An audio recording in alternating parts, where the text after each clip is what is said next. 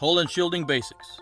You have been selected to be the chief engineer of a new spaceship design. You decide to start with the choice of hull and shielding. The material with which to build the hull of a spaceship must be carefully considered. There are a huge variety of material choices, each with its own strengths and weaknesses. The first question you must ask is, where will my spaceship be built? If it is going to be built and launched from Earth, it will have to have a very strong propulsion system to get through Earth's thick atmosphere and out of Earth's powerful gravity well. Gravity on Earth is 9.8 meters per second squared, giving a force of 9.8 newtons per kilogram. The escape velocity of Earth is 11.12 kilometers per second. If it is going to be built in orbit and used only for in-space operations, then it can consist mainly of inflatable habitats with metal trusses for support. It does not need to be aerodynamic, as it could never survive flight through an atmosphere. You would have atmospheric-capable lifeboats on board to evacuate the crew in case of failure to maintain orbit or a massive fire or some other disaster. If it is going to be built and launched from the moon, it will not have to contend with any significant atmosphere, so it does not have to be aerodynamic, and it will only have to fight a gravitational acceleration of 1.33 meters per second squared, giving a force of only 1.33 newtons per kilogram, about 1/6 of that on Earth. The same propulsion system used on Earth could loft a much bigger ship, all considered about 10 times as big. Also, the surface of the moon is mostly titanium and aluminum. Titanium is lighter, 4.54 kilograms per liter versus 7.87 kilograms per liter for steel, and stronger. A SpaceX Starship made of titanium alloy on the moon could be much better than one made from steel on Earth, and more heat resistant, as titanium alloy can take temperatures of 1725 Celsius versus 1500 Celsius for steel and only 660 Celsius for aluminum. If your ship plans to re-enter an atmosphere like Earth or Mars and be reusable, it will have to be steel or titanium. If it is constructed in lunar orbit with material sent up from the moon, you could build a truly massive ship, as a magnetic catapult system could send huge amounts of material from the moon to the orbital construction facility. Let us look first at leaving Earth. To decide the material to use for your rocket to survive its climb through the Earth's thick atmosphere and strong gravity, you must first consider the size of your rocket. We will call the rocket the lifting part of your ship, and the spaceship is the functional part that operates in space.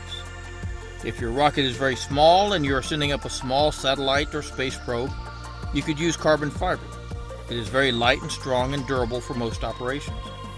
As your rocket and ship get bigger, the carbon fiber becomes less cost-effective, as it is very expensive, and as you increase the radius of a rocket, it takes more material to provide sufficient strength and durability, as the wall gets thicker to withstand tension and external and internal forces. A 1 centimeter square, 5 millimeter thick piece of aluminum is very hard to bend. A 1 centimeter wide, 1 meter long, 5 millimeter thick piece of aluminum is very easy to bend. Small rockets like the Electron rocket by Rocket Lab work great for low mass launches and even survive re-entry to be used again. This is an essential consideration for sustainable space exploration. Non-reusable rockets are a dead end. A larger rocket like the Falcon 9 is usually made of an aluminum lithium alloy, which provides greater strength at a lighter weight. These alloys are about 6% lithium. Lithium is the least dense metal possible until we can make metallic hydrogen, with a density of 0.53 kilograms per liter. Aluminum is 2.7 kilograms per liter. Magnesium is also used in some alloys with a density of 1.74 kilograms per liter. It is also possible to use a very thin layer of aluminum alloy for the tanks and then wrap them in carbon fiber. This becomes a carbon overwrapped pressure vessel because it can withstand extreme pressures. It is hard to make a woven material hold compressed gas, but with this technique you get the strength of carbon fiber around the impermeability of a solid metal structure. For a massive rocket, it turns out that aluminum alloy or carbon fiber may not be the best choice. And if you plan to have re-entry with your ship, these would not survive anyway. Advanced stainless steels, iron with a small amount of chromium and sometimes other metals added, turns out to be a good choice for these applications. Now let us look at the shielding ability of these materials. The greatest danger in space travel is galactic radiation. If you are unfamiliar with the types of radiation, please review the Space Survival Training Virtual titled Understanding Radiation in Space. Galactic radiation is generated by high-energy events outside our solar system or galaxy that generate large atomic nuclei traveling at near light speed. This radiation is very damaging to the human body. To safely travel in space, it must be shielded against. The best materials for shielding against cosmic radiation are the lightest elements. Think of a hurricane blowing through a forest. The older, stronger, but more massive trees are shattered, but the smaller, lighter trees flex with the force and absorb it without breaking. Spacecraft materials work the same way. When a high-speed cosmic particle, or Z particle as they are called for having an atomic number of 2 or above, hits a massive atom, it can split pieces off that atom, sending out dangerous neutrons and other radiation.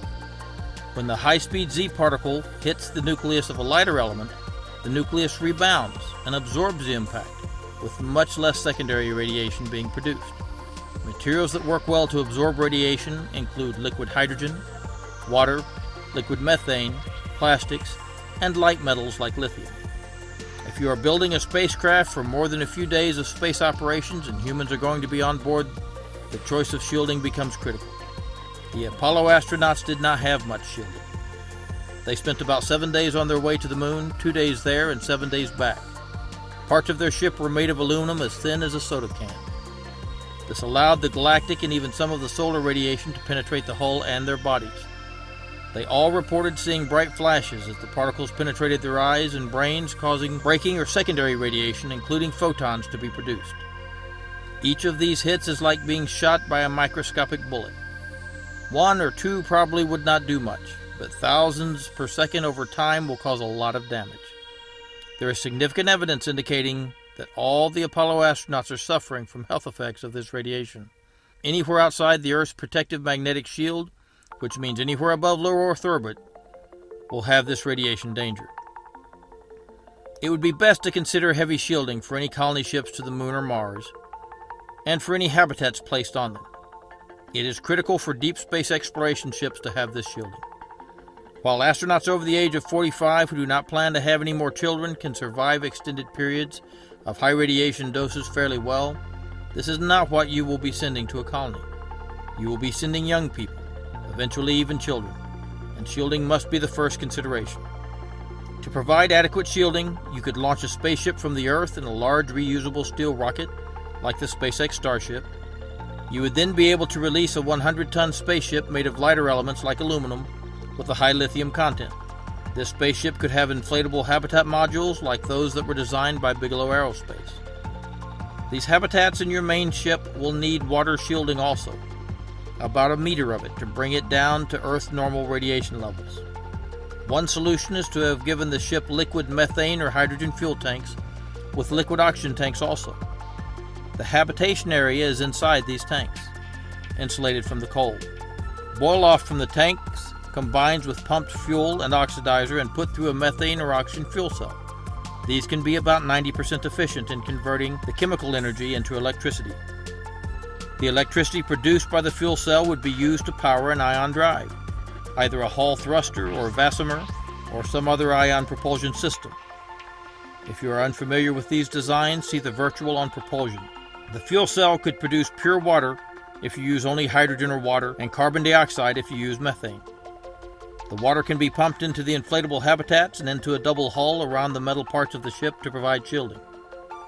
The carbon dioxide can be turned into dry ice and used for shielding also. As the ship travels, it will produce more and more shielding until it has enough to safely shield colonists. The ion engines would provide a faster trip with less total exposure. The habitats could rotate, allowing for artificial gravity to maintain muscle, bone, and cardiovascular health during the flight. If the first trip to Mars has a crew of older astronauts, they can use landing craft to get started on Mars base infrastructure, while the ship autonomously returns to Earth orbit. This concept is called the Aldrin Cycler in honor of Buzz Aldrin, who developed a workable concept of this technique. By the time the ship is back in Earth orbit, it would have sufficient shielding for regular passengers. A SpaceX Starship could then bring them into orbit for docking and transfer. One refueling flight from a lunar outpost or from a Starship tanker could then refuel the ship for its next trip to Mars. Solar power would do the rest. Every flight thereafter would be shielded. Additional cyclers could be placed in this orbit and shielded. A long ride in a shielded ship is not a danger to the colonists. Electric ion propulsion could maintain the orbit and allow for course corrections. This is the only feasible concept to colonize Mars. Planning to send young men and women in unshielded steel ships is not reasonable. Plastics are also exceptionally good at stopping radiation safely. Consider making the interior of your craft out of durable, temperature-resistant plastic if you can.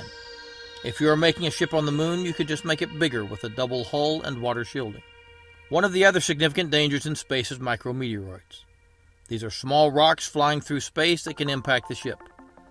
In orbit, flecks of paint hitting the space shuttle windows created large craters in the armored glass. It would be best to use aluminum oxide glass, as this is stronger than silicon dioxide glass. Using cameras and screens and limiting windows to only where absolutely necessary will be safer. The impact from these meteoroids must be safely absorbed by the hull of the ship. Kevlar and carbon fiber materials are extraordinarily strong and best for this. Consider fabric shielding made from these or similar materials. Carbon nanotubes will be great when they are available in sufficient quantities. Until then, use advanced ballistic cloth to protect from this threat. In summary, the first layer of any true spaceship designed for long-term operations will need to be made from a material that can resist micrometeoroid impacts, thick metal or ballistic fabrics. You can use multiple layers of fabric and plastics for an inflatable design, or use a thick metal with water or plastic shielding to stop the secondary radiation. The interior of your ship should be high-strength plastic for further mass reduction and radiation protection. Consider inflatable interiors for metal ships, as it would be safer for humans impacting the walls during maneuvering or just getting around the ship. Consider fabric ladder-like handholds and 2 tracks to allow brachiation in zero gravity to prevent collisions with the bulkhead or other people. This technical training manual covered the materials necessary for building small, medium, and large rockets, and the hull materials and engineering requirements of large spaceships designed for continuous operations in space.